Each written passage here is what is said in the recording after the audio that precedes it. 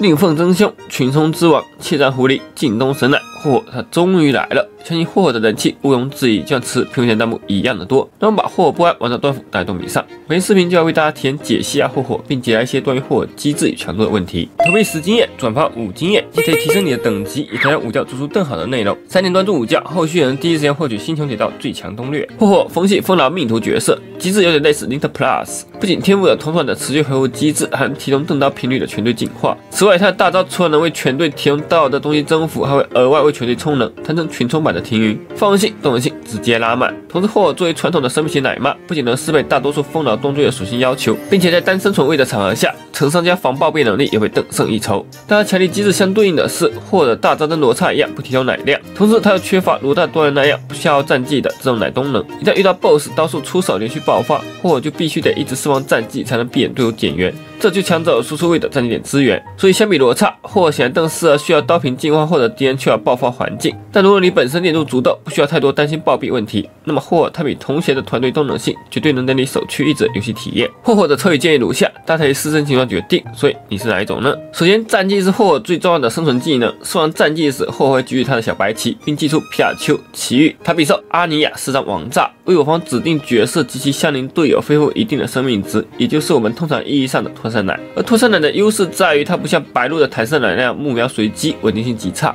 同时还不会跟罗刹单体奶一样容易溢出，对于敌方 LE 较多的场合会有更明显的收益。而霍霍的大招除了能为队友恢复能量，同时还能提高他们的攻击力，这群生加群体增伤效果真成5星大停云了。虽然作为全体正义技能，事实上很难达到停云同等水平，但对于整体当需充能的特拉拉、影之配对以及 DOT 体系，绝对是福音般的存在。而天赋则是霍霍另一个重要的核心技能。霍霍每次使用战绩后将获得持续2回合的朗命效果，在状态下，我方角色在回合开始以及释放大招时，就会恢复一定的生命值，同时解除自身一个负面效果。这天赋类似于罗刹的结界，都是由队友行动触发的这种奶，但相比罗刹，它的优势在于无需叠层且行动态时这种生效，对于不善精通的同学辅助能起到更好的回复效果。此外，在友方陷入 DOT 伤害以及怒兆支配等减一状态时，朗命的这种进化也会前置生效，大幅削减他们造成的负面影响。不过，对于能多的出手但不计算回合的角色，就没法重复接受治疗了。而霍尔的秘技则会恐吓周围的敌人，让其陷入魂魄状态，四散奔逃。此外，东西破散状态下的敌人并进入战斗，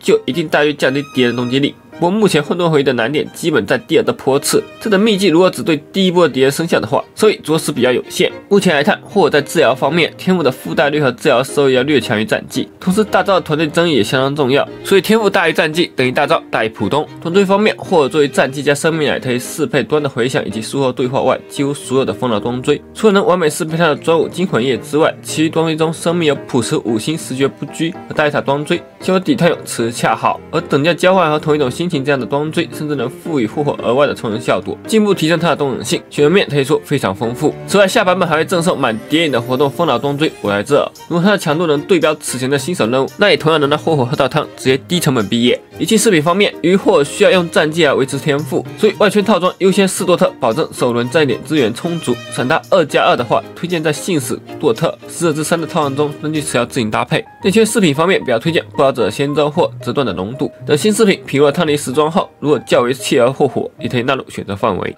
主词要推荐生命或充能绳、生命球、治疗1、速度鞋、副词条速度等于100%生命值大于效抵抗。霍霍作为主要充能和加东的动能性辅助，在配对上可以重点考虑刀攻击收益和充能需求的主系队友。这里就先给大家推荐2个强度较高的霍霍阵容：1 DOT 双冲队，这配置中霍霍能通过群体加东有效提升 DOT 队成员的伤害能力，同时还能够通过双符充电让塔夫塔大招连发，弥补 DOT 队整体爆发不足的缺陷。最后再搭配一个任意 DOT 打手，就能在混沌回忆里打穿一路。2影之核爆队，在阵容中则以 1.5 的影之作为舰队核心，影之的2段大招机制决定他当期充能队友，完美契合停云霍的角色定位。最后的辅助位置则建议优先带佩拉，佩拉的群体解防可以避开双武体系多量的加东程序，那影之无论是1段大清杂还是2段大爆发，都能打出更高的伤害上限。所以你觉得霍尔强吗？值得抽吗？感谢大家3点多有支持，我们下期视频再见啦！